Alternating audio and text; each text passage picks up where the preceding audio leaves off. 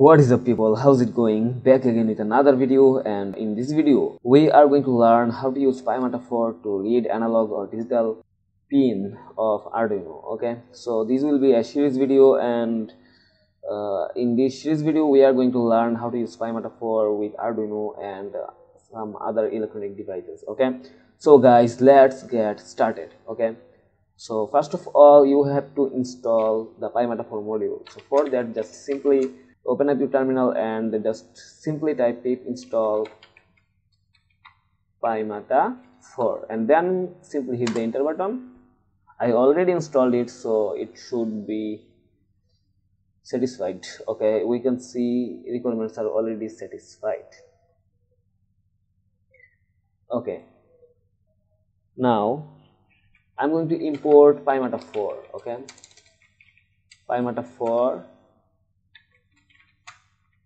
from PyMata4, and then I'm going to set a variable called board, and this board or the Arduino is going to be auto detected using PyMata4. Okay, the PyMata4 is going to auto detect the Arduino board. So I accessed the PyMata4 class. Okay, now I'm going to set the analog pin and digital pin. So I'm calling this board variable, and then I'm calling a method, and this method is set pin mode analog input. Okay, so I'm going to set a pin to analog mode. Okay, let me create two variable. One is called analog pin. Let's set it as 0, that means it is A0, and let me set another variable called digital pin, and it will be, let's say, 8. Whatever you want, I'm using 8. Okay, now board.set pin mode analog input, and here I need to pass the pin number. Here you can see the documentation. Here you can see, here I need to pass the pin number. Okay, if you want to add any kind of callback or any other, simply you can pass it. Now I'm passing only this analog pin variable, that means the A0 pin. Okay, so I'm passing this analog pin. Okay, and then I'm going to set the digital pin mode. Okay, so for that, board.set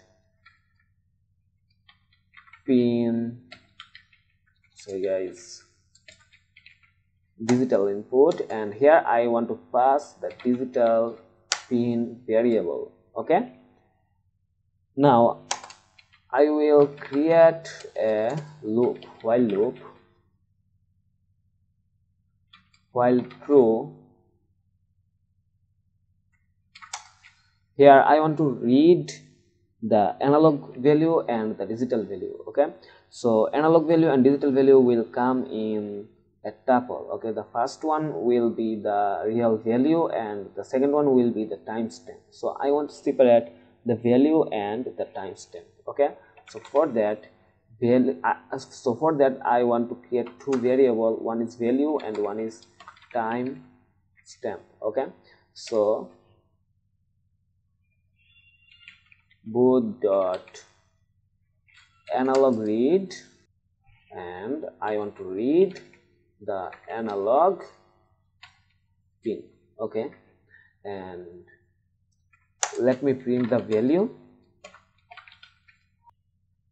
Let me print the value, and then I want to add a delay. So for adding a delay, I must import the time module. Okay, of Python from time, or just simply you can import time. Okay, import time. Okay, and here I want to call the sleep method, and I want to pass 1 second.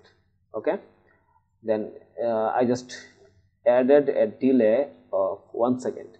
Now if I run this file or if I run this Python file, nothing will work because I must make my Arduino board to PyMata compatible. So we all know that PyMata4 is dependent on PyMata Express. Okay, so open up your Arduino IDE, and from here go for manage libraries. it will take a bit of time.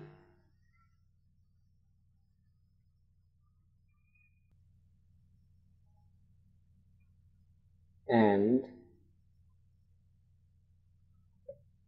here we can see it is downloading the libraries index. Okay,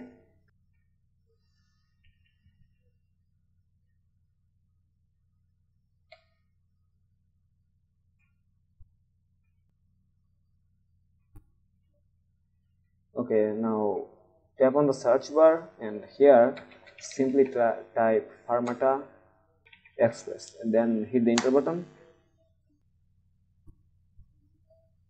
Okay, here we can see PyMata Express. I already installed it.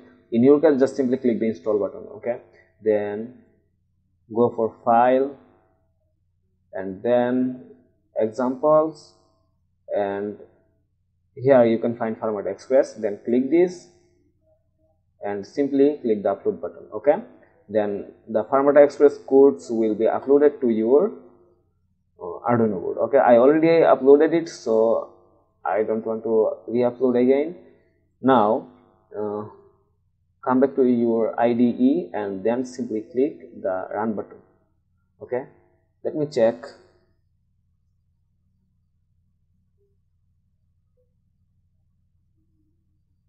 Okay, here we can see our Arduino is detected on COM port 3. Okay, here we are getting the analog value. So one thing to mention, I am using a gas sensor. Okay, so I am getting this value of my environment. Okay, so this is the analog value, and if you want to read the digital value, or if you want to read the digital pin, let me exit it. Then just simply board dot digital read. Okay, that will, and here you need to pass the digital pin and rerun this file. If I rerun this file,